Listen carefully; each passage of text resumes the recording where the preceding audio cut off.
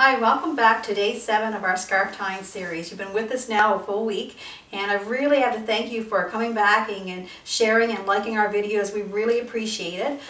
If you would have told me a few months ago that I would even be doing this, I would have thought you were absolutely crazy, because for those of you who know me really well, number one, I don't like getting my picture taken, and number two, I really dislike being on camera and videos. And now that I look back on it, even when my kids were younger, my number one regret is that I wish I would have been in more of those videos. And so I've really stepped outside of my comfort zone to do this. And one of the things about our store is all about inspiration, and I really want to inspire women to do more and be more, and that's a lot of what our Facebook page is about.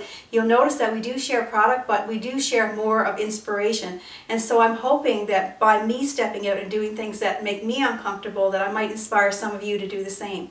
So today I want to talk a little bit about the jewelry I'm wearing, and also I want to talk about this pashmina that I have here and how you can tie it.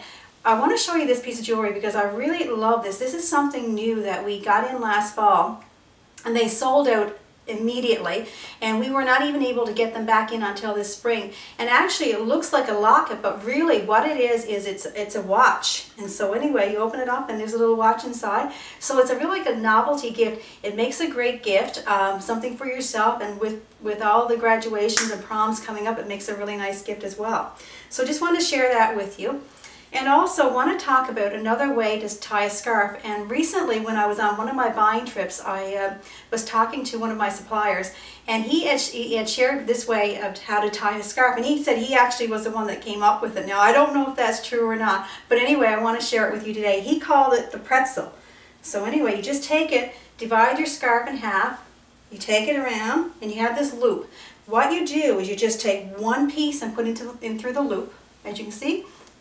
Now you're left with another piece, but what you do with this piece is that you take it and go over the top and you just pull it down through. And actually it does look like a little bit like a pretzel. So that's our tip for the day on how to tie a scarf.